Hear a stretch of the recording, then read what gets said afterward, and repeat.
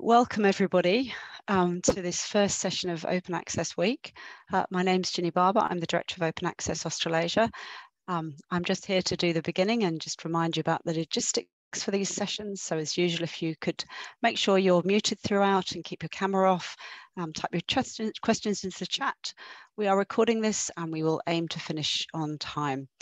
And with that, I'm delighted to hand over to Kim Tairi, the Chair of the Open Access Australasia Executive Committee, to chair this first session. Tēnā koutou, tēnā tātou katoa, ko Kim Tairi tōku ingoa, he waikato oku tīpuna, he kaitoha puka ahu ki te wānanga aranui o Tamaki Makaurau.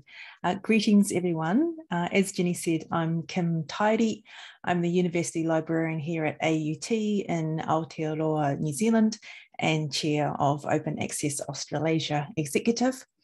I would like to acknowledge the Indigenous peoples of the land from which you are joining us today, their elders past, present and future, who have an enduring connection to the land and never ceded their sovereignty. Ngā mihi nui, thank you for joining us today. As you know, the theme for Open Access Wiki this year is climate justice. Clearly one of the most pressing matters for researchers, teachers and communities. Climate justice is a broad concept in that it sees environmental and climate challenges about being more than just science and economics. Climate justice is about social justice and human rights. Climate change and environmental harm affect everyone, but some people will be more affected than others. A central question, and where openness can play a part, is how do we ensure the voices of those most affected can be heard? We have a Gharbaoui, or awesome week of sessions ahead that will focus on different aspects of climate justice, from citizen science to climate journalism, to creating a resource for climate justice teachers. So the link to those sessions, so you can sign up, will be shared a bit later and in the chat. Finally, before we introduce our incredible panel today, our thanks go to the organising team, an enthusiastic and committed group of people who have given up their time willingly to develop a wonderful program with a stellar lineup of speakers and panellists. A big ngā mihi nui thank you, as always, to Ginny and Sandra from the OAA for their incredible support and guidance. And now for our first session, which will be, as Ginny said earlier, recorded and available on the OAA website for you to revisit and share. And please post questions into the chat and we'll try to get to them all. If you are tweeting, use the hashtags OAWeek and or Open for Climate Justice. It is my honour and privilege to welcome you to this session. No mai, haere mai, warm Pacific greetings. It has been said that climate change is the biggest threat in the Pacific Islands today.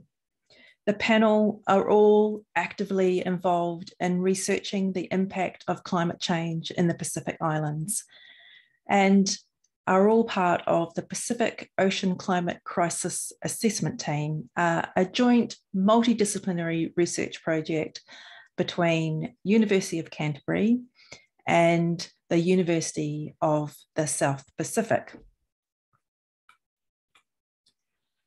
Each of the panellists will speak for 10 minutes.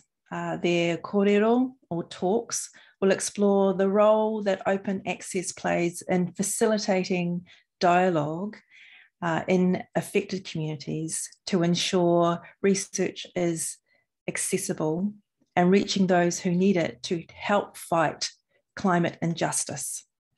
Then we'll have time for some questions, and we've got some prepared questions to throw in there as well. So there'll be the opportunity for you to interact with the panel.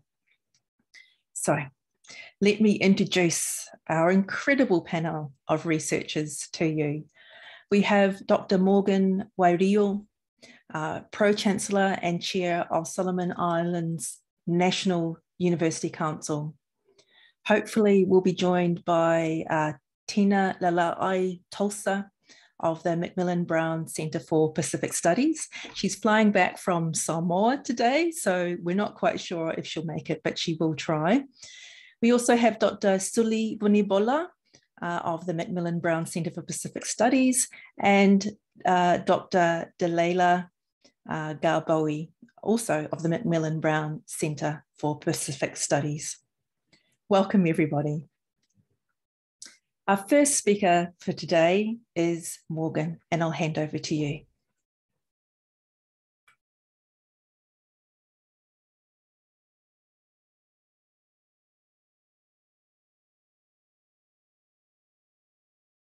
Yeah, thank you, Chair, and welcome everyone who are joining us from right across the Pacific or the globe today for this session. Let me first thank the organizers of this program for inviting me to join and participate in this particular session, which is on climate justice and Open Access Australasia.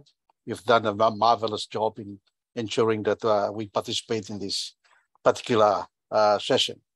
The reason why I accepted to participate in this session is because I see the real value and the benefit in contributing the current knowledge as well as the experience to share with you on a very important topic this afternoon. So that's the very reason why I willingly participate in this session, and thank you, the organizers, for this marvelous job in getting everybody together to come and interact as well, share experiences and ideas on this particular topic. Now, as everyone probably know already, the Pacific region is at the forefront of the climate change impact. And that is common knowledge. Everybody is living that experience. They've experienced many of those hazards and the impacts that they cause on their own communities, households, right across the Pacific Islands. We are quite small islands with very fragile ecosystems, both terrestrial and human systems. And we continue to experience the impact of climate change on our everyday living. And I'm saying this with confidence as well, because I've been involved in both the research on climate change impact in the Pacific region, as well as involved as an author in the Governmental Panel on Climate Change, IPCC Global Assessment Reports. And the science on climate change is very clear. There is very high confidence that climate change is happening and its impact causing problems for communities, both terrestrial and human systems, and especially so for the Pacific Islands. And that's where the elements of climate injustice or climate justice comes in, because we already know that for the Pacific Islands, their contribution to this whole climate change effect is quite very minimal, and yet they are facing the brunt of the impact of climate change. So that's where we are talking about justice. So where is the justice for the people in the Pacific when they contribute very little to this phenomena that is impacting the global community, and yet they are at the forefront of the impact? When you look at the impact assessments that have been done globally, the Pacific Islands region are the most vulnerable and the most highly impacted in terms of the climate change impact. And if we are forecasting into the future, when you look at the risk and projected impacts into the future, Pacific Islands will continue to be impacted. Actually, when you look at the risks to Pacific Islands, the major overarching risk to Pacific Island communities are the issue with habitability of the islands. So we are already facing issues with food security, water insecurity, diseases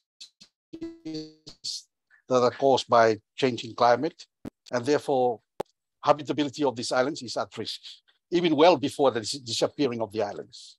So that's an issue. That is, when you look at the justice lens, that's a total injustice to the Pacific Islands when they contribute little to this phenomena, and yet they are at the forefront of the impacts.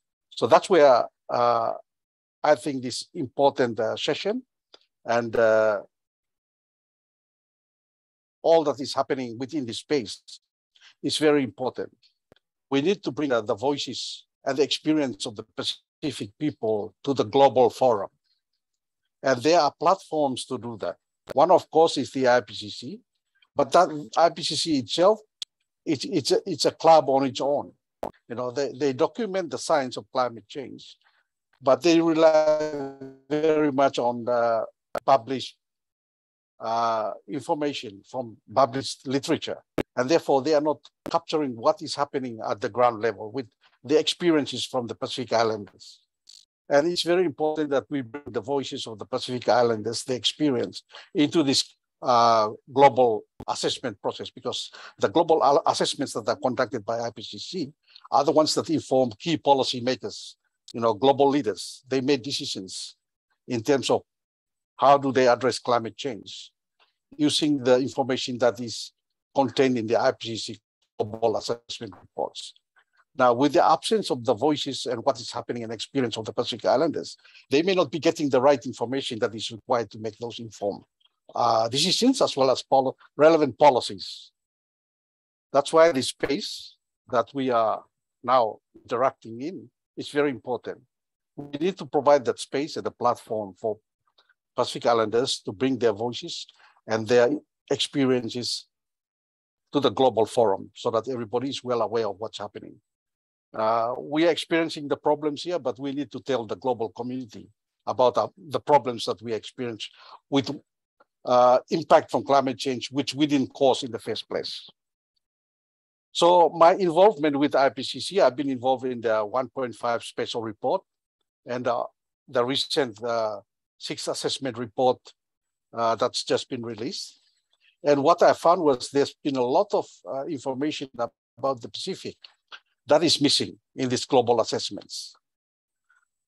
And that's the reason why I was very instrumental in making sure that we bring, you know, whatever great literature or reports or just research into experiences of the people of the Pacific into some sort of a published material that can inform the IPCC process. And so we are thankful to the New Zealand government to fund this particular project, the Pacific and Ocean Climate Crisis Assessment, which my colleagues Suli and Dalila, who will be, as well as Christina, who will be speaking today, are all involved in. So we are all together, working together in this particular project to canvass all that is happening right across the Pacific, using Pacific authors and writers who are also experiencing the impacts on the ground so that we can tell the stories of the people in the Pacific, their experiences and what they've been doing in terms of their coping mechanisms and adaptation capability to those, you know, impacts that is happening at the village level. So this whole project is all about that. We are documenting what is available in great literature, as well as collecting the stories from Pacific Islanders, those from the communities, so that we can put them together in a published material that can inform the IPCC process, but at the same time also inform our leaders, because our leaders also take part in global negotiations, and they need to be well informed about information and data that is available from the Pacific, so that they can have the right information to make informed decisions and negotiate effectively at global level. So it's twofold for this particular project we are working on.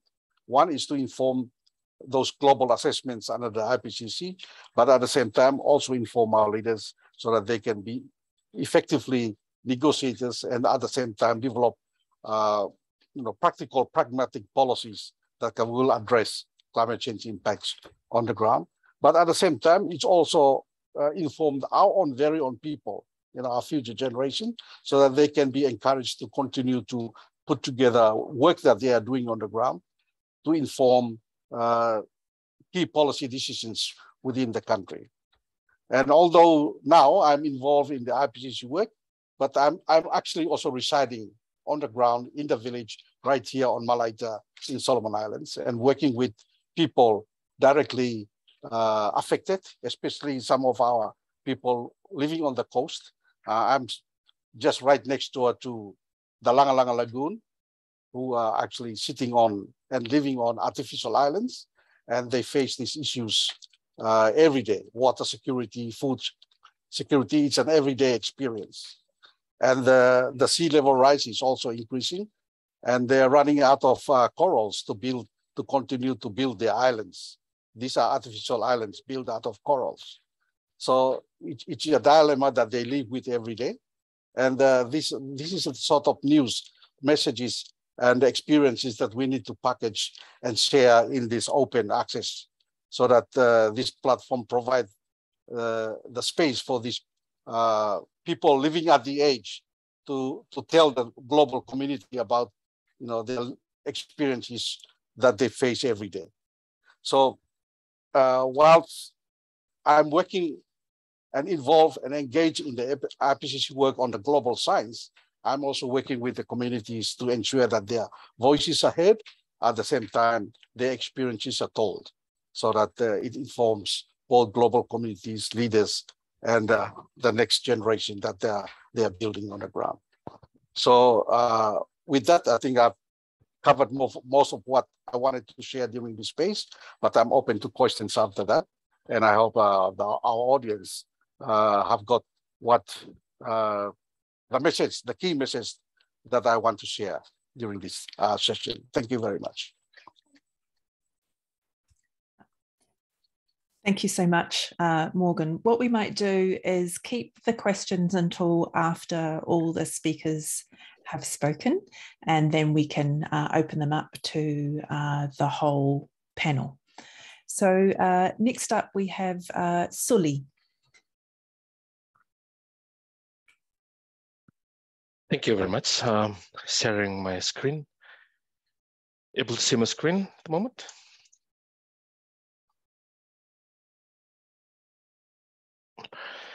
Okay. Kia ora koutou katoa, Nisa Mbulabenaka. Thank you so much for involving me in this session. Though I didn't have a lot of time to prepare, but I managed to pull something together in terms of the presentation today. If you look at the picture, I just came back from, not just, but came back from Fiji in the last month, doing field work for this particular research project, which is the Pacific Ocean Climate Crisis Assessment project, as well explained by Morgan. So those two pictures really talked about, one, the impact of climate calamities on this island. That's the result of the Category 5 cyclone, tropical cyclone Yasa in 2020 in one of the remote island in Fiji called Kia. Okay, nothing standing, all houses, infrastructure, even the trees. And then in the same picture, in the same underneath that, that is a fish trap built by their ancestors many, many generations ago. But they were not using it. They were resorting to the new modern equipment of fiberglass boats, fishing nets from the shops. But in reality, after the cyclone, everything destroyed, even their boats and fishing gears, what do they resort to? And they started sharing the stories. Oh, I think these boulders were built to trap fish during high tide. And then during low tide, the fish are trapped inside, and that managed to feed them while they are trying their best to recover from the from the cyclone. Well, when we talk about knowledge and reciprocity, I think it's the researching is so important, as well as people who are connected to these places where we are doing research in the Pacific. A good example is shared by, was shared by Morgan, doing research, reaching out to global, but as well as being so connected to communities, because that's where resilience need to be built. When we talk about knowledge and reciprocity, and when we talk about resilience, it looks good on paper, because we're talking about resilience in many times, resilience had been shared from a very capitalistic understanding. Once you have a lot of money, you are resilient. But for these specific communities, small islands, money is not a need. There's no supermarket or no shops where you can use your money.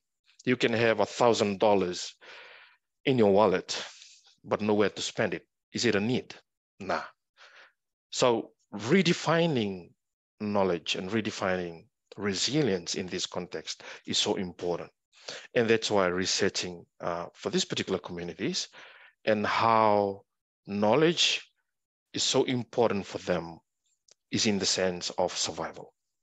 It builds knowledge to them is for their survival. But in terms of reciprocity, we as researchers going in there, learning and living with them, but contributing to global knowledge and awareness. But how do we let them also benefit from the knowledge that we are using, or from the knowledge that we are analyzing during research? And I think that points to the critical factor of the project that we are engaging, Pacific Ocean Climate Crisis Assessment. It aims to provide a comprehensive, interdisciplinary, multi-methodological integrated assessment for 16 countries in the Pacific region. And most importantly to me, it is the voice of Pacific indigenous knowledge systems and how that can work in harmony with the Western scientific approaches. So that is the simple description of the project that we are engaged in. And something is important as well is that majority, more like 90% of the people, of scholars, authors, researchers involved in the project are from the Pacific. That means most of us lived through and experienced living through these climate catastrophes, and we are writing from that perspective. For example, I came to New Zealand in 2016. That means all my life I've lived in the Pacific, and especially in Fiji, and I lived through a lot of climate catastrophes. When roofing irons are flying around during tropical cyclone, trees, and then you are hiding under, house without any roof, without any wall standing. You're writing from that perspective. Many people can call it more like romanticizing what you're writing, but it's writing with a lot of connection to what you are writing.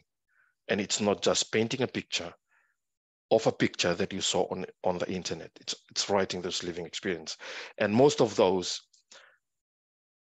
point back to Pacific, to indigenous knowledge systems. And most of us, that's where our research are based as well.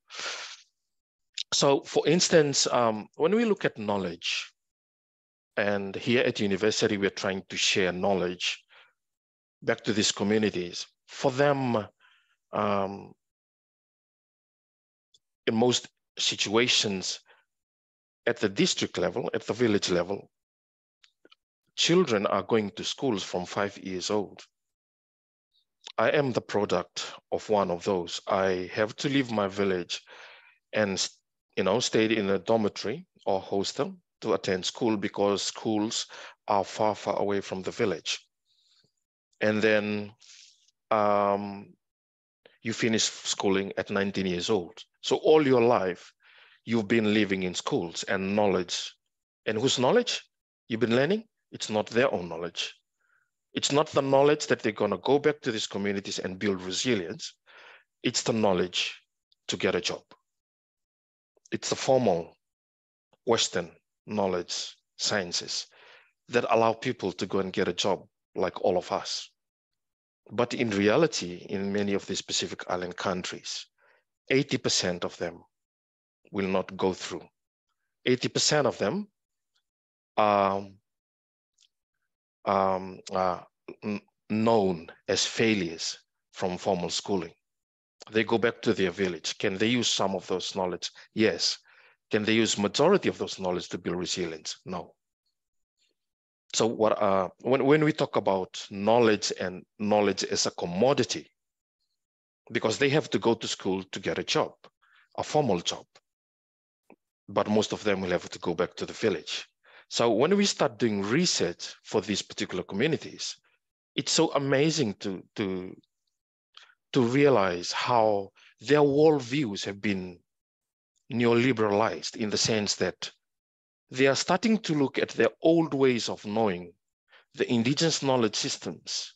They are looking at those knowledge systems, starting to look at those knowledge systems as something old, something outdated. But in the realities of climate catastrophes, like the Category 5 cyclone, they realize the fragility of the modern systems that they acquired. Their boats are fragile, their fiberglass boats are fragile on the rocks during cyclones. Their nets to trap fish are taken away during king tides. And what remains are the people, their sense of identity and their connection to the environment. But the education system in their countries don't really value those knowledge systems. So there is a huge role for us as researchers from the Pacific or at the global level, whoever, regardless of whatever race you are, in starting to value and contributing back to these communities in these. So in many of the cases, when you start talking to them and they, that means the knowledge systems of our ancestors are so important. That's why you guys who coming from these universities overseas, looking at this as important to us, giving us a sense of confidence that our identity is important. And but in universities all around, globally, regardless of culture, language, or location, Western knowledge and systems dominate, but to some cases become the exclusionary measure of all other kind of knowledge. The universal imposition and acceptance of Western knowledge of knowing has pushed to the margin all kind of knowledge. It's more like what the French sociologist Pierre Bourdieu, knowledge inequity, in many Commonwealth countries is the product of our shared history, power structures of cultural arbitrary, including colonialism, inequality, etc. So these are some of the things that we face when we do research in these areas. This is a picture of a community where I have been engaging in since 2016 as part of my research when I was doing my PhD. And all of my life when I was living there, I'm connected to many of these communities. And looking at indigenous knowledge in agricultural practices against the commercialization of agriculture, because commercialization in agriculture also results in massive deforestation, removal of forests, around their village, contributing to many other environmental factors. But to many of them, the older generation are familiar with systems of multi-cropping, the examples of using the lunar calendar like the Maramataka in New Zealand for Maori communities. The idea of following how shifting cultivation and the use of nitrogen fixing plants, which have been used by the ancestors to reinvigorate the land, make it fallow, but plant these crops to get in more nitrogen, and then replant it again after a few years. So this knowledge, many of them don't really understand it. Many of them don't really use it, but our older generations know much of it. And I think it's this kind of projects that allowing us as specific scholars to go back to these communities, to run sessions like Talanoa, discussions where elders can start discussing all this knowledge. But most importantly for me is the accent research, whereby we do the stuff on the ground. Whatever we learn, make sure that it's imparted and we do it. For example, this is there are about 6 communities that I'm working with together in Fiji, and trying to get back all these knowledge systems in agriculture especially, and using those knowledge to do community-driven projects. And that's allowing food security and resilience in many sense. There's a picture too for the children from 2 communities. One lived near a river, as well as one inland. When they were not able to go to school during COVID-19, we had been running from here, been running some programs, educational programs, but based on indigenous knowledge. Get your native trees and totems from the forest, plant them in nurseries near their homes, water it, and plant it back again to rehabilitate creeks and rivers which had been destroyed by commercial agriculture. Seems small, but to them, to me, for these children, it's something that it will contribute to their knowledge, to their worldview, even if they don't make it after 19 years old. And for countries like Fiji, you have to go to school. That's the rule. Otherwise, your parents are going to go to prison. So in the project as well, we're starting to look at the role of indigenous knowledge and innovation, how that is framed, because resilience, innovations are framed from a very capitalistic understanding, from money, from corporate, but it's not always framed from the marginal community standpoint. So for indigenous knowledge, there are a lot of instances, skills, experiences of indigenous knowledge and how that builds into resilience of these communities. Another example is the indigenous knowledge systems of built environment. I know that there are a few research at the moment now looking at internationally recognized structures for cyclones. How do you build houses which are resilient to tropical cyclones, which are of international standard? Now they begin to realize that most of these internationally recognized standards had been used by villages in the Pacific, scientifically proven. For example, houses need to have those kind of roofs, flexible joints, the walls should be shorter, solid foundation, very less entry points into the house, because all those houses got just one door. And starting to realize that how science are able to complement with indigenous knowledge, that is important, and our role in that as well.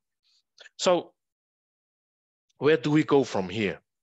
There are a lot of things to be done, but first step would be to create a more level playing field in academic publishing, using large-scale open source publishing platforms to, the restrictions, and as well as universities in the global south should not be paying, extra prices to get access to these journals, right? And second, should be a greater focus on interdisciplinary research and teaching, so that this will avoid the academic civil wars on the lefts in universities, and we know that. Recognition given to achievements of universities and scholars in the global south by thinking beyond the narrow, that knowledge and science is just what is Western kind of definition of knowledge.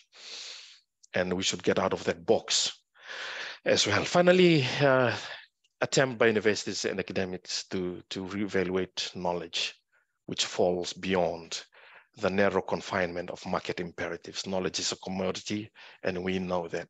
But how do we go beyond that as well? Lastly, many journals do not publish on indigenous knowledge, and it is, maybe deemed not rigorous enough.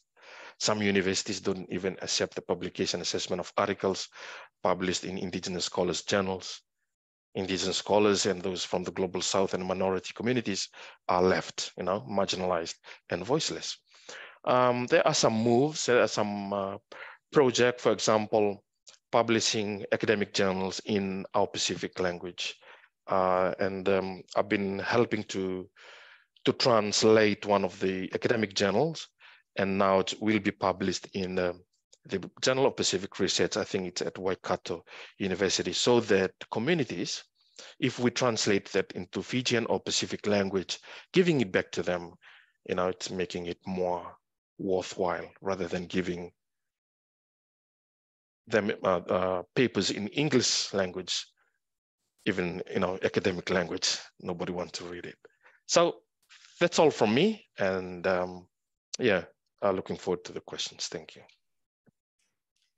It's fantastic, Suli. It's really great to hear about your work in the field and how important it is to take research and turn it into practical things that can be used in villages. And also thank you for calling out the fact that it is a real struggle for Indigenous scholars to get published. Fortunately, across Aotearoa and many of our universities, we have people who are doing fantastic research and looking for alternative publishing platforms like our Diamond journals. And it's great to hear about that project in the Waikato. So next up, we have Dalila, and she's going to share some of her kōrero about her research.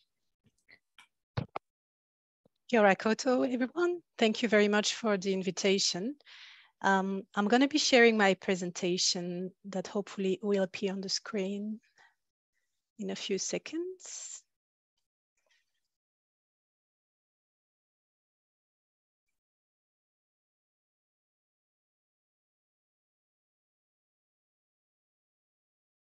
Yes, I hope you can all see that. Great. So I'm part of the POCA project team. So the POCA project is a Pacific Ocean climate risk assessment, and it's a joint research project between University of Canterbury and University of South Pacific, and funded through the New Zealand Ministry Foreign Affairs. So the aim of the study is really to look at an integrated assessment of 16 countries across the Pacific. And the core of the project is really to give voice to the Pacific indigenous knowledge system. And we're trying to look at that through the scope of Western scientific approaches and see how it could be complementary to each other. So at the Macmillan Brown Center, so this is the research center that I'm part of, and all the POCA team is part of that center. We have an approach to the work we're doing through the principle of Toleva. So this is a principle that's really helped bridging policy and research by having communities at the core of the work we do. So my PhD was on climate relocation, and I had a look at land governance in Fiji, and I really applied the principle of Toleva by trying to understand what communities we're experimenting and trying to see how theory can inform policy and provide practical options for those communities, and see how it could really reflect on a Pacific voice. So the approach was really holistic, and we tried to connect policy, community, and a theoretical approach. So this was the core of the work that I've been doing in the couple of years at the Macmillan Brown Center. So I've been looking at case studies in Fiji, in the Ba province, so the village of Matavalu, that has been experimenting a few flooding episodes and was forced to relocate. So the focus was really on trying to capture people's stories on climate mobility and trying to return knowledge back to them. And the way that I've been doing that was to trying to understand what their preference was in terms of returning knowledge back to them. So this was something that I've been approaching from the very beginning of my research. So I think one really interesting insight from my experience in the field was that the village was actually keen to be involved in any kind of following a publication. And by being involved, I'm saying that they would like to first know about it. They would like to understand how the research and their stories have been approached. And so it was very interesting for me to start with asking them that questions at the very beginning of my research. And so I will maybe try and understand from the scope of someone that's experimenting research in the field, so trying to talk for researcher how this could be beneficial at that level. So starting by trying to find adequate methodology is, I think, a first step. So trying to select a community-based participatory approach that would be in line with Pacific methodology, such as Talanoa, for example, would support adequate sharing of knowledge at a later stage. It's very important to create positive outcomes between research and an affected community at the key planning phase of the research. So I found that very useful. And then there was a co-designed review before publication that I actually tried to do.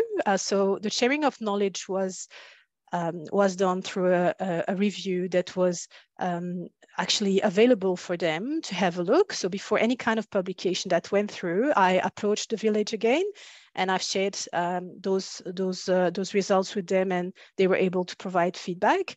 And so this was actually very good in building trust, but also keeping the connection alive with the communities. And transparency about any kind of results that we had available to share. I think it's very important to keep that conversation going through each step of the research process. And something that might be useful for researcher would be to have some more guidelines that would be appropriate to Pacific communities or indigenous communities overall. So I found that this experience was quite useful in understanding what kind of needs are emerging from the communities and what kinds of demands emerge when you actually ask them the question of what would be beneficial for them when discussing about returning knowledge. So yeah, I hope this was beneficial to this discussion, and I'm very happy to take on any other question. Thank you. Thank you, Dalila. I know that there's been quite a lot of work done around decolonizing research methodologies, particularly around Māori, and it's good to hear about work around Pacific research methodologies as well. So that was really interesting. So now we've got the opportunity to ask some questions of the panel. And the first question is one from Dimity Flanagan, and I'll throw it open to the whole panel, but she's asking about publishing on Indigenous knowledge and also the citation part of it? And do people who are operating in the climate research need to do more to lift the visibility of Indigenous knowledges and research in the Pacific by citing more? And how can journals encourage this? So if Suli, Morgan, Dalila, your thoughts?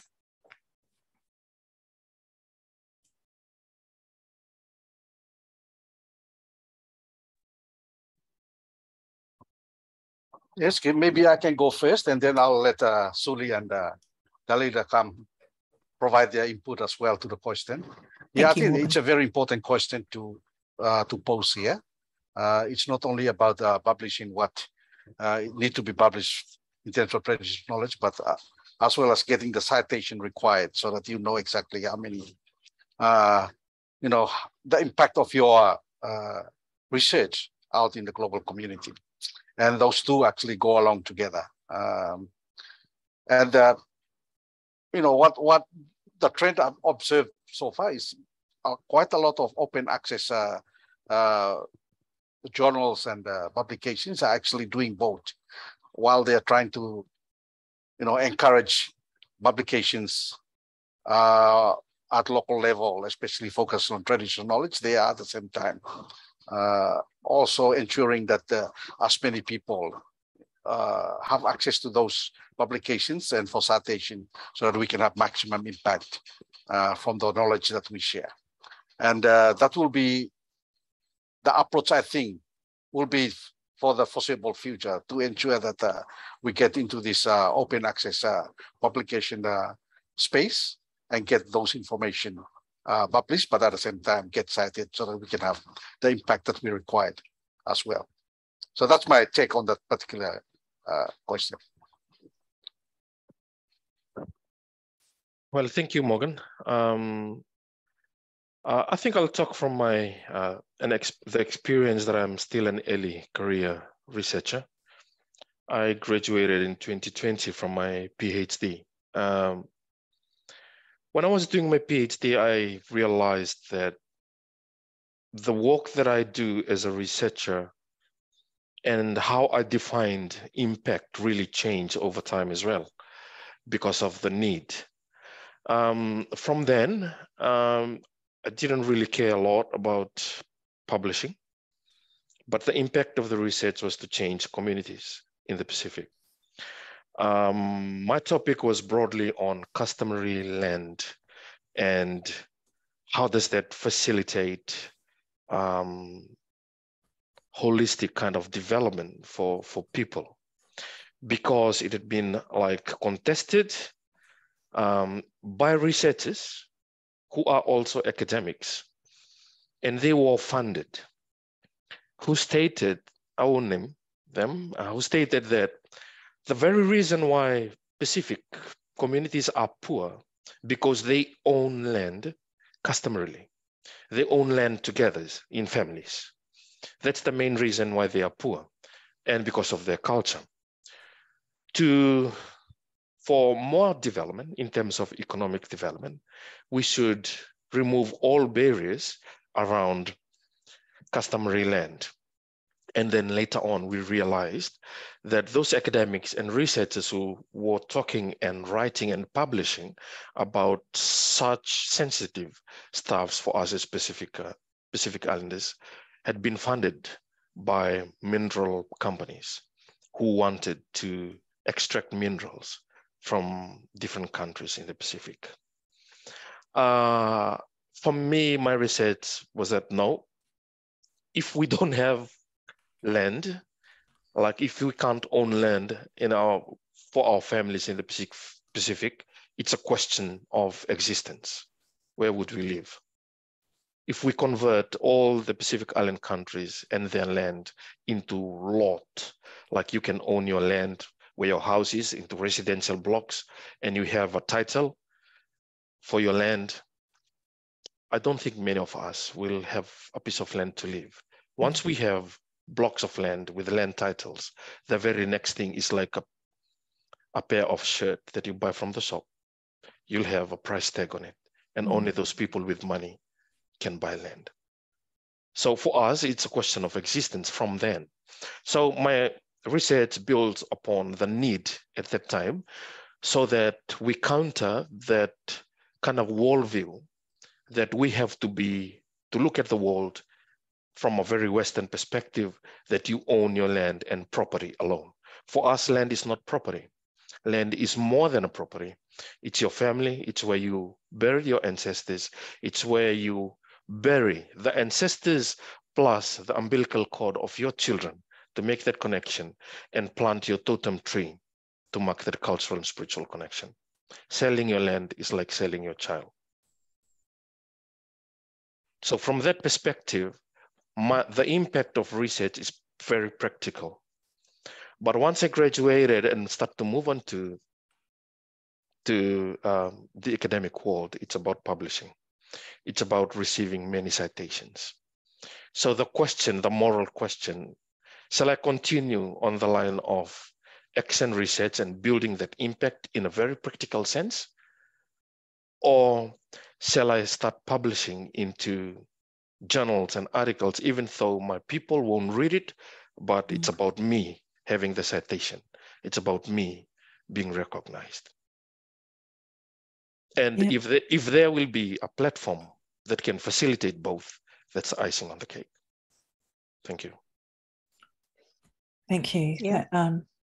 Dalila. Yes, thank you, Suli. I just wanted to add on that there is a huge gap there that Suli has rightly highlighted. And I mean, when I'm trying to look back, when I first started doing my research, it was really, really hard to find any kind of citation on really like Pacific scholars that were working on the field, even though when I started digging, there is a lot, but it's just that the way the whole system is framed is made in a way that it's not accessible, and we need to facilitate that.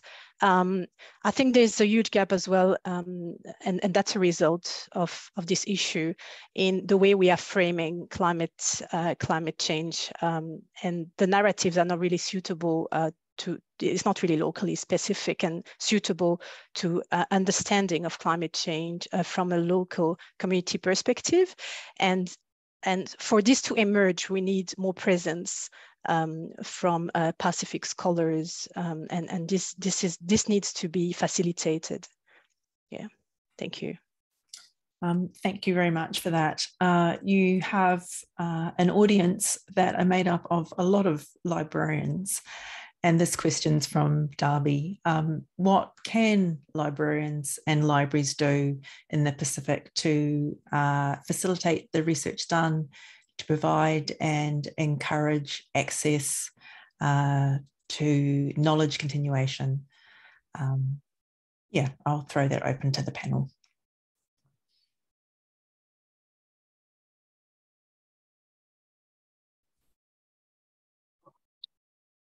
Yes, thanks, Chair. My take on that particular question is really, having the collections in the libraries accessible to the general public within the Pacific.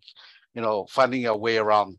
How do we have the collections within our own libraries become accessible to the people who are doing research, but at the same time, people who need that information to do that. And the way I see it is through schools, libraries, making sure that some of the journal articles or publications are put together by other publishers in a more simplified, more diagrammatic and novelistic ways, so that children can develop an interest in them, so that they can start reading about those information that are contained in those collections in the libraries.